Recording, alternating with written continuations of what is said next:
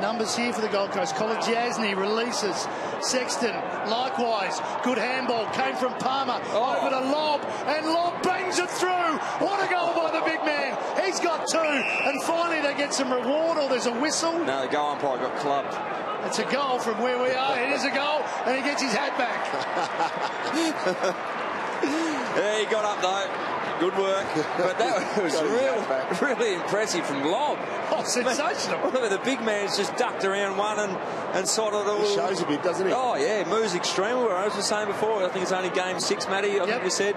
And Downey and Lobb have shown plenty as a little bit of passion starts to spill over. Gaz not happy. Here's the goal umpire, just gets collected by Stephen May. Hits the head hard, actually, as well, but bounces up. Cameron does the right thing and drags him up and then pops his hat back on his head. Tune in to Pick a Winner with Wayne Carey, Campbell Brown and Ben Dixon for a comprehensive preview on the matches to come.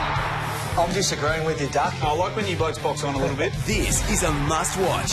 Thursdays. Stick with me, punters. On AFL.com.au.